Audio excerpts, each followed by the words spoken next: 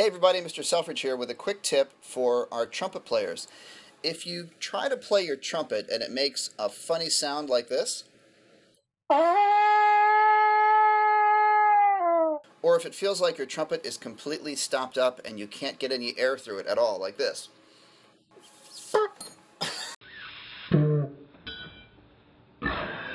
Whoops. You can pop out your first valve slide like that, I guess. If your trumpet is making a funny sound like the sound I just made, or you feel like you can't get any air at all through the trumpet, like it's stopped up, that means there's something wrong with your valves. It could be one of two things.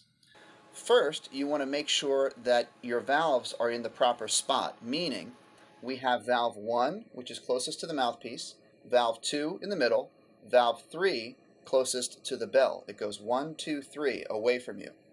So if you have taken all of your valves out to oil them or something like that, you have to make sure you put them back in the right spot. You can tell, if you get them mixed up, you can tell by looking at the valve. There's a little number 1 engraved. I don't know if you can see that.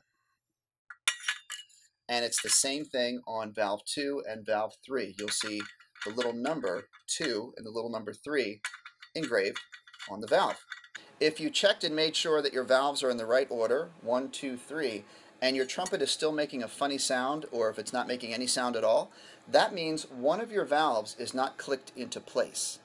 When we put our valve back into the valve casing, it has to be clicked into the exact right position. I'm going to show you what I mean. Give a little wiggle to each valve. This one's not spinning. That means it's good. This one isn't spinning. That means it's good. This one is turning. That means it's not clicked into place. So we're going to keep turning it until we hear the click. So listen carefully.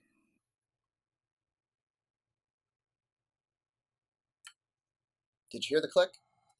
It was kind of soft, but you feel it click and you can hear it click. Let me show you what that click is.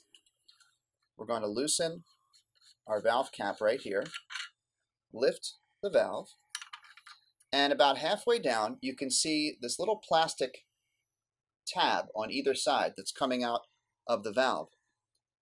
This little plastic tab clicks into place. There's a little notch halfway down your valve casing. I'm going to zoom in on this and see if you can, I don't know if you can see down there, but you can look down your own trumpet and there's a little notch in there that clicks into place with the valve here.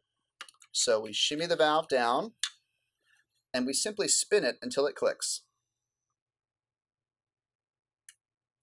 There it is, all clicked in. We're going to tighten down the cap here, double check we're all clicked into place, and our trumpet should work. Let's try it.